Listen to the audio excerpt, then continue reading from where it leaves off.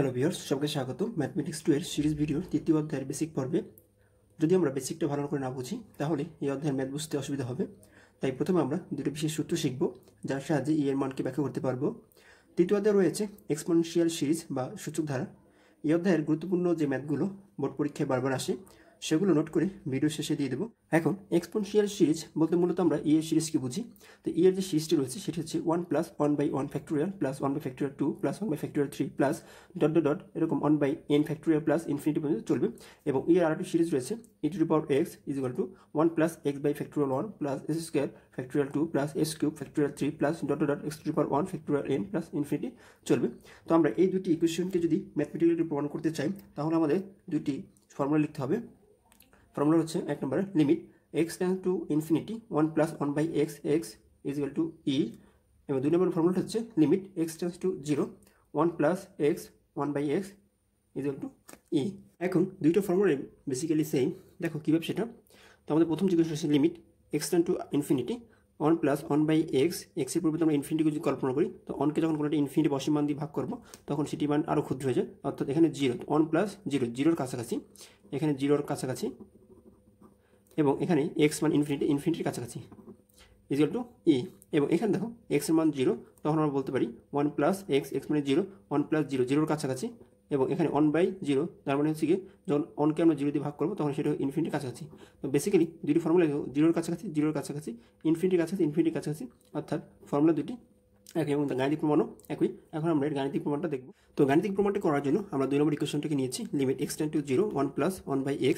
এখন এই সূত্রটিকে যদি আমরা বাইনোমিয়াল এক্সপেনশন বা দ্বিপদী বিস্তৃতির সাথে বিস্তৃতি করি তাহলে আমরা সূত্র থেকে পাই, দেখো বাইনোমিয়াল এক্সপেনশনটা হচ্ছে 1 + x to the power n = 1 + nx plus n-1/2 factorial s² plus n-1 n-2 factorial 3 x³। এখানে যেখানে n রয়েছে n এর পরিবর্তে আমরা যদি 1/x কল্পনা করি তাহলে আমরা এখানে লিখতে পারি n এর পরিবর্তে 1/x plus 1/x 1/x-1 2 factorial s², অর্থাৎ n এর পরিবর্তে আমরা 1/x কে কল্পনা করব। তাহলে আমরা এই ইকুয়েশনটিকে এভাবে লিখতে পারি।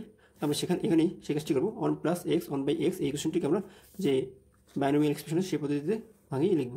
বাইনোমিয়াল এক্সপ্রেশন পদ্ধতিতে ইকুয়েশনটিকে আমরা বিস্তৃত করার পরে যে মান দুটি পাই 1 + x into 1/x plus 1/x 1/x-1 2 factorial s² plus এরকম চলতে থাকবে। এখন দেখো আমাদের এই x কাটাকাটি চলে যাবে, থাকবে এখানে 1 এখানে এই ইকুয়েশনকে যদি আমরা সিম্পলিফাই করি তাহলে পাবো 1/x 1/x-1 এখানে s² গুণ করে সেই s²।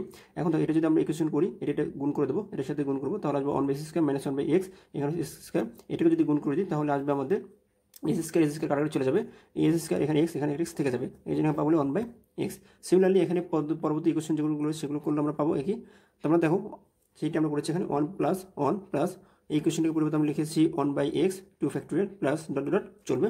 এখন দেখো আমরা যদি এবার লিমিটের মানটা বসাই দিই, অর্থাৎ x এর যে লিমিট রয়েছে 0, অর্থাৎ x এর পরিবর্তে 0 যদি বসাই তাহলে আমরা পাবো এখানে 0, তাহলে এখানে আসবে 1 + 1 plus 1/2 factorial plus 1/3 factorial plus 1/4 factorial, এভাবে ধারাটি চলবে। এখন দেখো আমরা যে এর যে সমীকরণটি শিখে এসেছি এই সিরিজ থেকে আমরা জানি 1 + 1/1 factorial plus 1/2 factorial plus 1/3 factorial plus dot dot এই যে সিরিজটি রয়েছে, এবং এখানে x এর যে সিরিজটি রয়েছে যদি x এর ভ্যালু এখানে 1 ধরা হয় তাহলে আমাদের দেখো 1 + 1/1 ফ্যাক্টোরিয়াল প্লাস 1/2 ফ্যাক্টোরিয়াল, কারণ আমরা জানি 1 এর বর্গ করলে 1 হয়, অনেক কিউব করলেও 1 হবে, এই জন্য 1/2 ফ্যাক্টোরিয়াল প্লাস 1/3 ফ্যাক্টোরিয়াল এভাবে চলবে। এখন দেখো ফ্যাক্টোরিয়াল 1 এর মান মূলত হচ্ছে কি 1, ফ্যাক্টোরিয়াল 1 এর মান হবে 1 ফ্যাক্টোরিয়াল 1 = 1, তাহলে আমরা পাবো 1 + 1 plus 1/2 factorial plus 1/3 factorial plus 1/, এরকম ডাইরেক্ট চলতে থাকবে। তাহলে আমরা এখানে যে ইকুয়েশনটি করেছি সেটা মূলত দেখো 1 + 1 plus 1/2 factorial plus 1/3 factorial plus 1/4, অর্থাৎ সেটা হচ্ছে এর ফর্মুলা। তো এই হচ্ছে মূলত এর এক্সাম্পল। এখন আমরা একটু বেশি কিছু প্রয়োজন সূত্র দেখব। এই অধ্যায়ের ম্যাথগুলোকে ভালো করে বোঝার জন্য এই প্রয়োজন সূত্রগুলি এই সূত্রগুলো সবাই একটু মুখস্থ করে নিব। e⁻x e⁻−x e a⁻x e⁻−1 এই সূত্র পাঁচটি যদি ভালো করে মুখস্থ করতে পারি তাহলে এই অধ্যায়ের ম্যাথগুলো করা খুব ইজি হয়ে যাবে, এবং এই সূত্রগুলো অতি সংক্ষিপ্ত আকারে প্রতিটি পরীক্ষাতেই কম বেশি আসে, তাই সূত্রগুলো ভালো করে মুখস্থ করে নেব। এখন আমরা এর সমীকরণকে ব্যবহার করে একটি গাণিতিক সমস্যার সমাধান করব। তো দেখো আমাদের প্রশ্নটি ছিল 1 + 1/2 ফ্যাক্টোরিয়াল প্লাস 1/4 ফ্যাক্টোরিয়াল প্লাস 1/6 ফ্যাক্টোরিয়ালকে এর সমীকরণ মাধ্যমে প্রকাশ করতে হবে।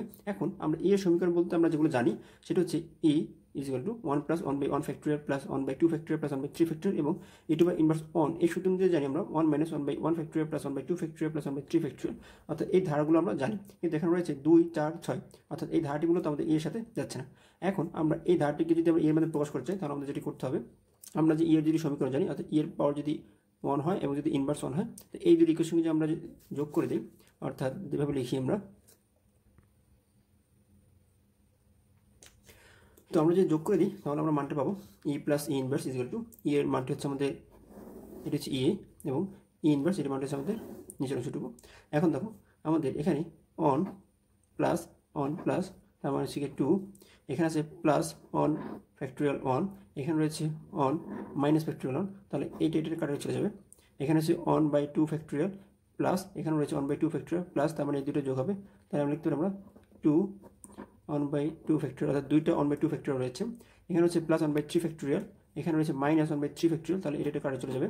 এখানে হচ্ছে 1 বাই 4 ফ্যাক্টোরিয়াল প্লাস এখানে রয়েছে প্লাস 1 বাই 4 ফ্যাক্টোরিয়াল, তাহলে এখানে আসবে আমাদের দুইটা 1 বাই 4 ফ্যাক্টোরিয়াল। অনুরূপভাবে এখানে আসবে লেগে 2 1 বাই 6 ফ্যাক্টোরিয়াল। তো এখানে দেখো প্রতিটি ক্ষেত্রে 2 2 2 2 কমন যায়, তো আমরা এখানে 2 কমন নিতে পারি 2, তাহলে এখানে থাকবে লেগে 1 প্লাস এখানে থাকবে 1 বাই 2 ফ্যাক্টোরিয়াল প্লাস এখানে থাকবে 1 বাই 4 ফ্যাক্টোরিয়াল প্লাস এখানে থাকবে 1 বাই 6 ফ্যাক্টোরিয়াল।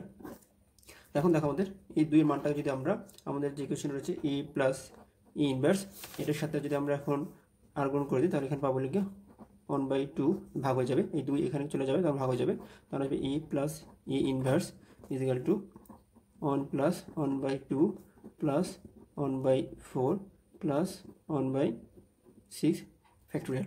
এই হচ্ছে আমাদের যে মূল প্রশ্নটি ছিল যে 1 plus 1 by 2 plus 1 by 4 plus 1 by 6কে এর সমীকরণ প্রকাশ করো। দেখো আমরা সেটি করেছি 1 plus 1 by 2 plus 1 by 4 plus 1 by 6, অর্থাৎ এই হচ্ছে আমাদের এর সমীকরণ, এটি হচ্ছে মতো অ্যান্সার। এখন দেখবো আমরা যে ম্যাথমেটিক্স 2 এর মোস্ট ইম্পর্টেন্ট অধ্যায় যে অধ্যায়গুলো থেকে পরীক্ষায় রচনা প্রশ্ন হয়ে থাকে সেগুলো হচ্ছে এই 5টি অধ্যায় হচ্ছে মোস্ট ইম্পর্টেন্ট, 2 9 10 12 14 আমার মতে, এবং বাকি 13 এবং 3 এই দুটো হচ্ছে গিয়ে এরপরে গুরুত্বপূর্ণ, আর বাকি হচ্ছে গিয়ে অন্যান্য যে অধ্যায় থেকে ম্যাথগুলো হয়ে থাকে বোর্ড পরীক্ষায় সেগুলো। তবে এই 5টি অধ্যায় ভালো করে করলে আশা করি ম্যাথ পরীক্ষায় সবাই খুব ভালো রেজাল্ট করবো। তো চ্যাপ্টার 3তে যে ম্যাথগুলো বেশি আসে সেগুলো আমরা এখানে লিখে রেখেছি অলরেডি, তোমরা বই থেকে একটু দেখে নিবে যাতে করে আর বুঝতে অসুবিধা না হয়। তো আশা করি সবাই ভালো করে বুঝতে পেরেছি বেসিক পর্ব। তো নেক্সট ক্লাসে আমরা ম্যাথ নিয়ে আলোচনা করবো। তো সবাইকে দেখার মতো জানিয়ে আল্লাহ হাফিজ আজকের মতো।